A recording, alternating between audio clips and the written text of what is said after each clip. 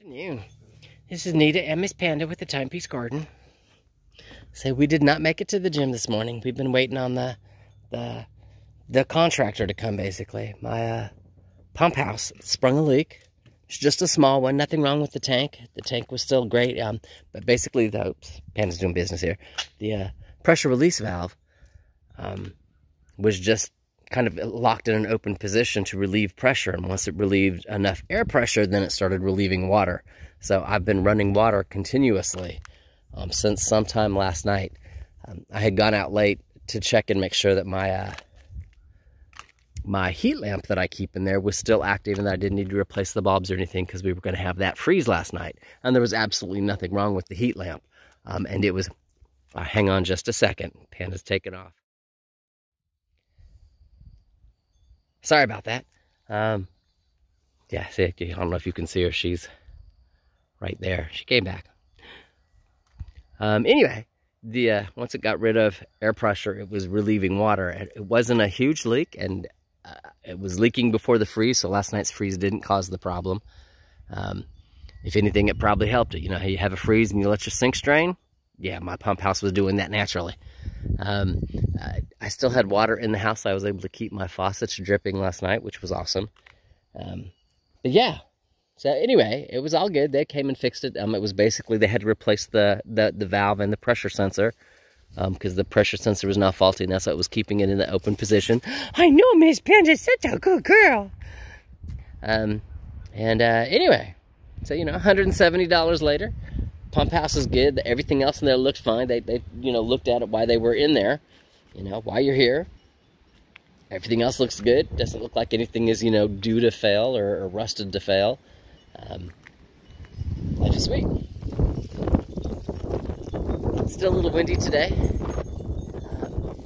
After last night's cold, depending upon where you look, some things in the garden are awesome. My woolly lamb's ear is still just, you know, perky and happy. My rose is still perky and happy. The mint is still perky and happy.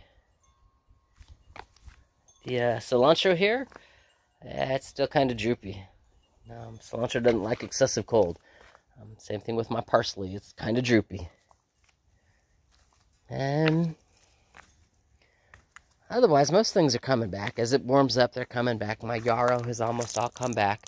Still a little droopy on some of them, but most of them have come back, you know. Yeah.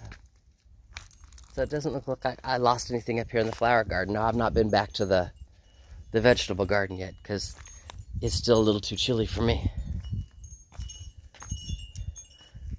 But I do have, get down so you can see them all, an awesome row of mushrooms, kind of following the rock path all the way up.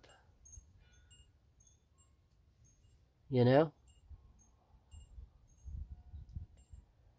Don't ask me why. Rain, snow, freeze, and I have mushrooms. Alright, well, y'all have an awesome day. Miss Panda and I will talk to you later.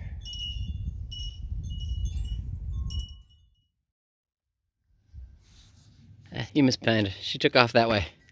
She saw something and was like, I'm gone, Mom. I was like, okay. You know. So anyway, we've hit our max today, 55. That's where we're at right now. So what I figured I would do is come over here